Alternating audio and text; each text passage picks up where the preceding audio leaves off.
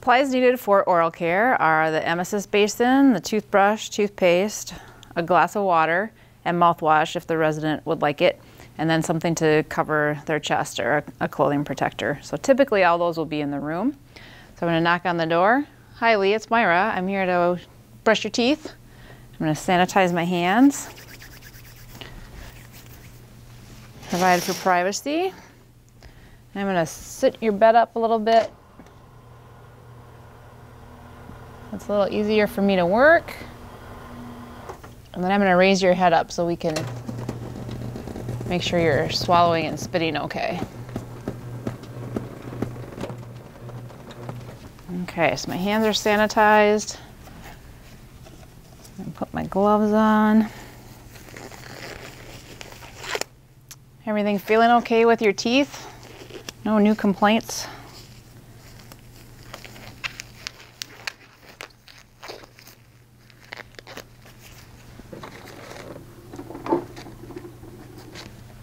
Okay, I'm going to give you a sip of water first. So I have my toothpaste on my toothbrush. I'm just going to set that on the barrier while I put the clothing protector on so I don't get anything wet. Okay, then I would ask the resident to open their mouth. So we have a bigger set of teeth here so you can see what's going on. So we talk about different quadrants of the mouth. So if we divided this into 4 parts, so top and bottom and left and right. So this is one quadrant and this is one quadrant. So we typically do one quadrant at a time. Doesn't matter where you start. But we're going to brush the outside surfaces in that entire quadrant. And then the chewing surfaces. And then the inside of those teeth. Okay, and just think about when you're at the dentist, it's hard to sometimes keep all that in your mouth, so we'll offer a rinse and for them to spit out. So the emesis basin goes right around the bottom of their lip and let them spit. And then you can use that towel to wipe off if needed. So then I would continue on the upper quadrant. So I'll go a little faster than you normally would, but it should be about 30 seconds in a quadrant. So we'll do the outside surfaces, the chewing surfaces, and the inner surfaces. Then we'd offer the rinse and spit.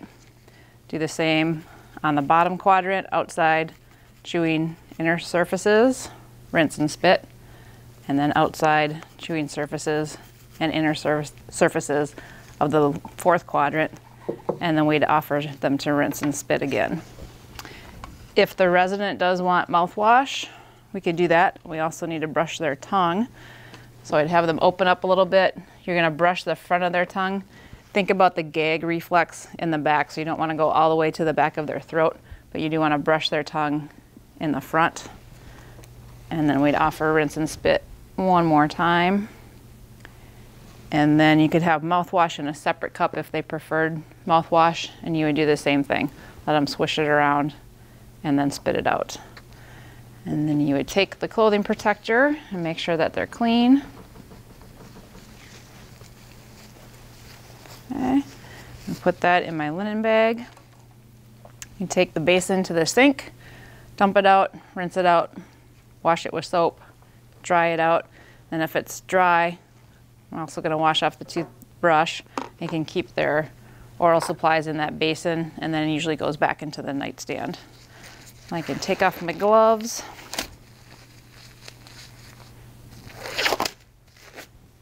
And I'd wash my hands. And then I'll leave Lee how he would like to be. Would you like to keep your head up? Okay, we'll still lower your bed.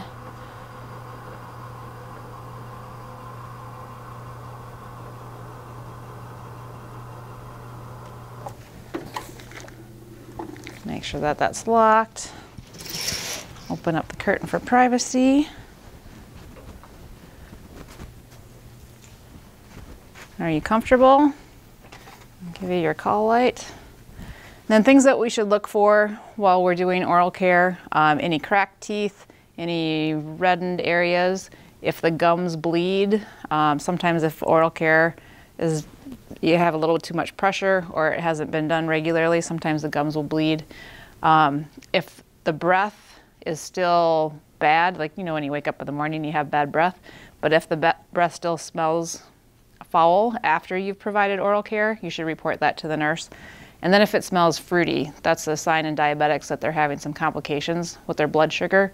So it'll smell kind of like fingernail polish remover, that kind of citrusy aroma, so you should report that to the nurse as well.